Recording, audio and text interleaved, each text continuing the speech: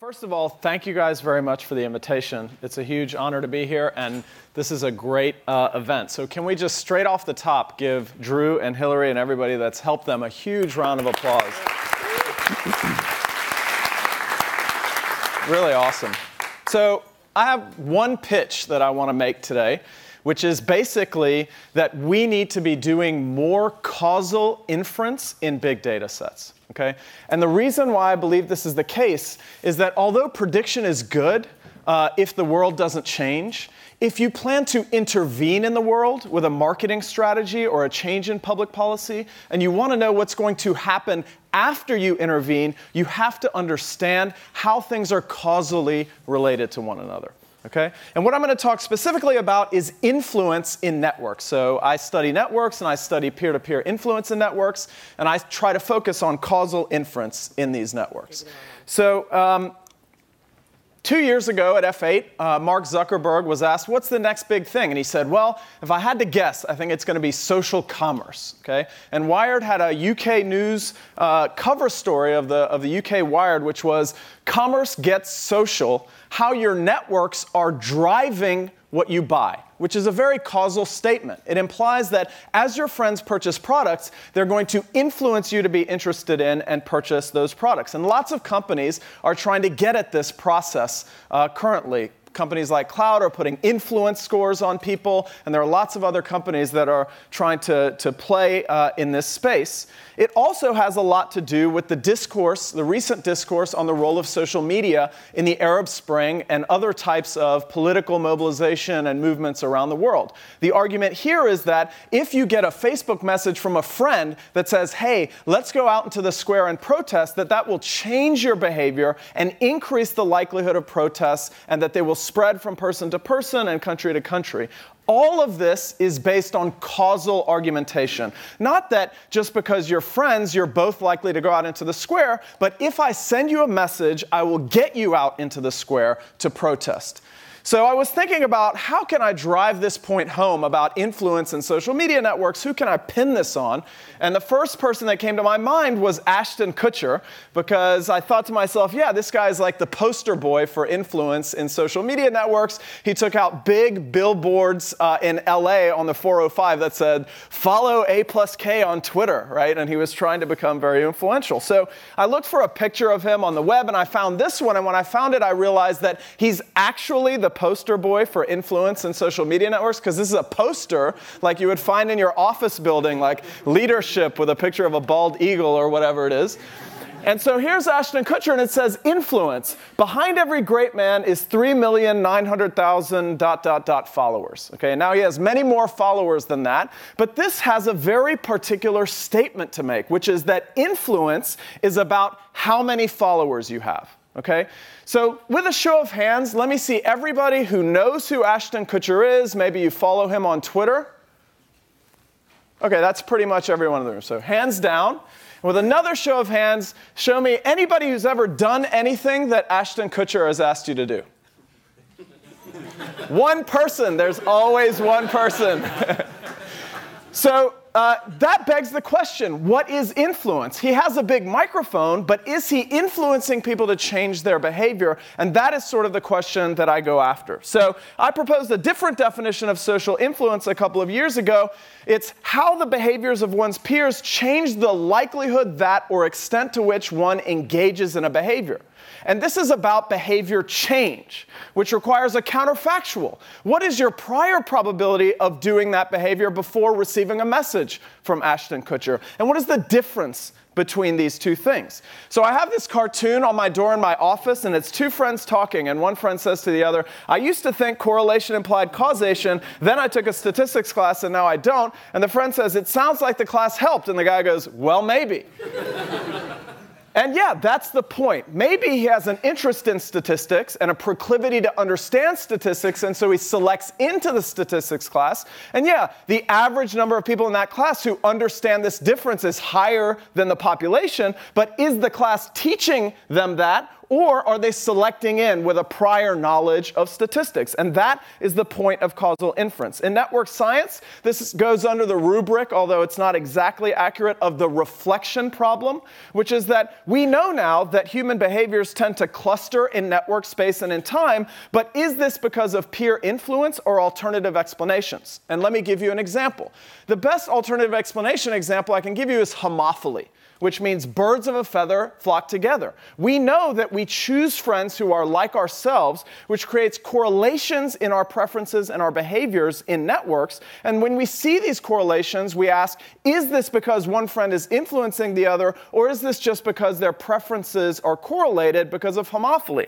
And a lot of people say to me, Sinan, I don't know, homophily, this sounds like a really academic term. Is this really a real-world phenomenon? And I'd really love it if you guys would just stand up for a second.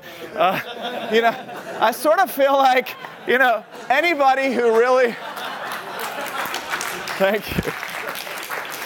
Anybody who doubts whether homophily is a real sociological behavior needs to consult their local reality specialist, because it's everywhere, right? We tend to choose friends who are like ourselves. And so if you're the chief marketing officer of a company, and I gave you a huge data set, and I said, look, all of the purchases of products are correlated amongst people who are connected on the Facebook network or on any social network. What can we do with this? And I said, well, in one scenario, I tell you that 90% of that correlation is because of influence, and only 10% of it is because of homophily. And in an alternative reality, I tell you, well, 90% is due to homophily, and only 10% is due to influence. You would have a very different marketing strategy. In the first case, you might adopt peer-to-peer methods, where you give people incentives to convince their friends to come to the product or join them on the product. And in the second case, you would just segment the market based on observable preference and demographic characteristics. And yes, those things would be correlated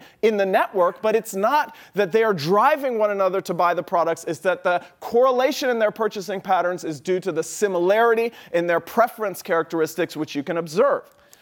So Max Weber has this very nice quote, which says, if you see a crowd of people all put up their umbrellas at the same time, you don't assume that social influence is responsible. It's probably a passing shower that is generating the behavior. So there are correlated external stimuli, right?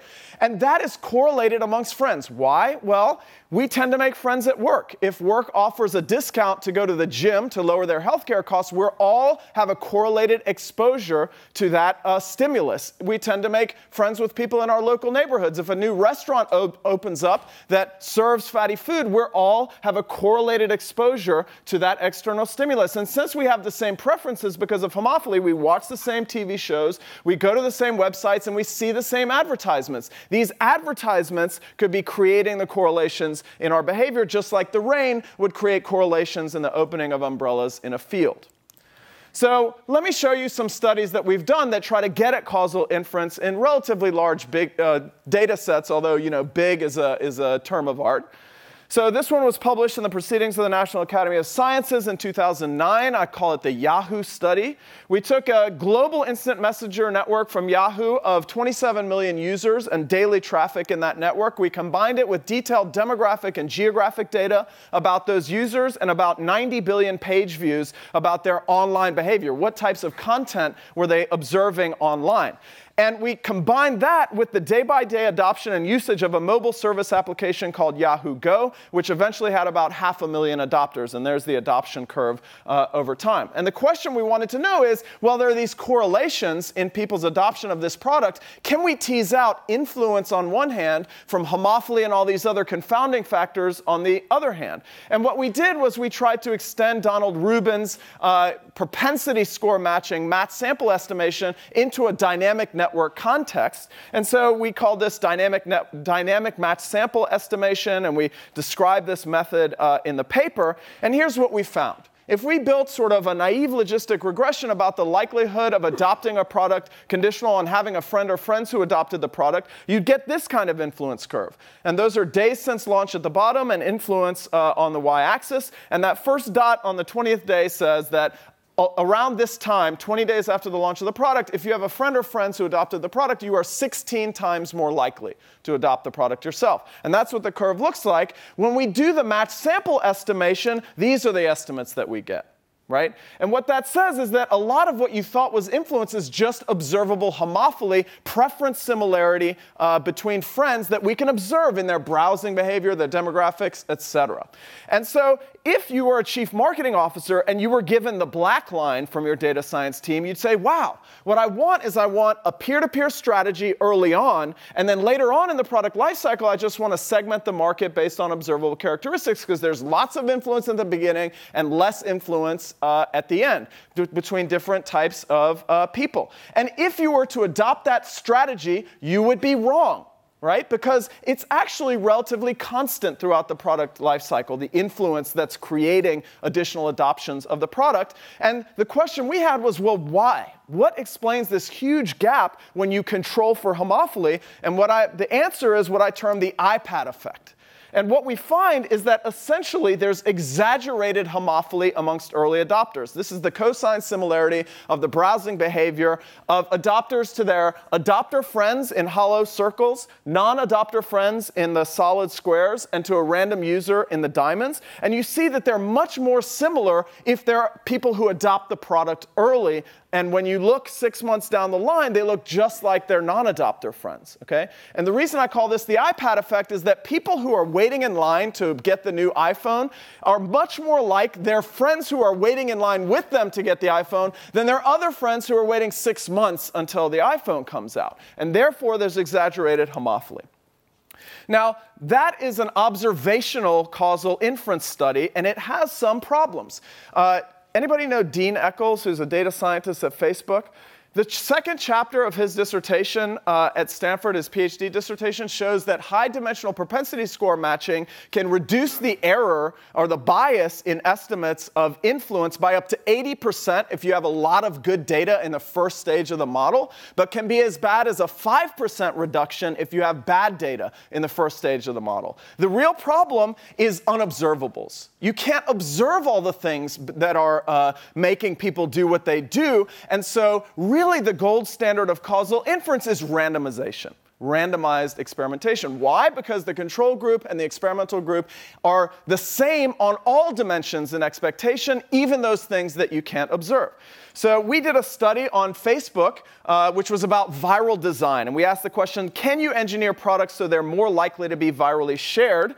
And so we had an application. It was a movie app. And as people adopted it, we divided them into control and experimental group users. And then we randomly enabled viral messaging for the experimental group users and turned it off for the control group users. And then we wanted to see, well, which features generate more diffusion of the product from person to person in the network. And we observed the adoption and use of the application by friends of the control and experimental group users. We had about 10,000 experimental users. They had about 1.5 million friends, and we had detailed data on Facebook profiles, adoption data, and subsequent use of the application. And here's what we found. As you would expect, personal invitations, the ability to personally invite someone to Data Gotham next year, are about 3 times more effective per message at getting that person to come to Data Gotham. The passive awareness campaign, which is like the t-shirts that everyone's getting that says they went to Data Gotham, are not as effective. About a 2% increase if you saw a t-shirt or saw a passive message that said Sinan is using this application. And the personal invitations nearly doubled the global diffusion of the product in the network. But it was the passive awareness campaign that created even more adoption. Why? Because even though each message was less effective per message, there were many, many, many more messages and thus more exposure to the messages in the passive awareness campaign. But it's even more complicated than that because personal invitations created a 17% increase in stickiness or people's sustained use of the application, and that was because of network externalities. As I invited my friends to join me on the application, and we shared movie reviews and which movies to go to, I got more benefit from the application, and I was less likely to churn away from the application. The passive awareness campaign didn't create this effect because we were picking random people from the Facebook network, from my Facebook network, and if they joined, unless they were a good friend of mine, I didn't get this network externality from them. And what this implies is a virtuous cycle between peer adoption and engagement. As I invite more friends to join me on the product, I'm more engaged with the product and I'm less likely to churn away from the product.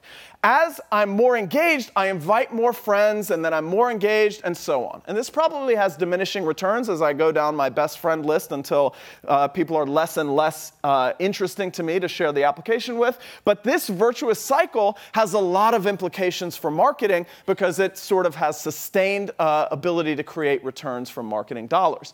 But it's not just about marketing. We're applying the exact same science to promote HIV testing in South Africa by giving people incentives to invite their friends to take an HIV test and so on and so forth. They're making a movie about that. It's called The Social Cure, which is about the use of technologies like Facebook to create positive social change. And you can follow it at The Social Cure. We did a second experiment, which was published in Science in July, about identifying influential and susceptible members of social networks. And what we did is we took those passive notification messages and we randomly blocked some of them. So only a randomly selected subset of neighbors receive the passive messages, which means that someone in my network, each person who receives a message is in expectation the same on all observable and unobservable characteristics as the person next to them in my network who didn't receive the message. And this takes out my ability to select who I'm giving the message to, and it breaks homophily and all of those things. It's explained in the paper. This allows us to test randomized trials of someone's influence and someone's susceptibility to influence, and this is what we found, or some of the results. Influence tends to increase with age around this particular movie application. Susceptibility tends to decrease with age, and women are less susceptible to influence than men. We also looked at dyadic characteristics. So influence transmits over relationship pairs of the same age more than if they're different. And there's suggestive evidence that older people influence younger people more than younger people influence older people. We also found, again, that women are less susceptible to influence than men when we looked at the dyadic relationships. And influence tends to transmit over relationship pairs where the sender is of the same or greater level of relationship commitment as the recipient. So married people to single people, people in a relationship to single people, etc. Okay?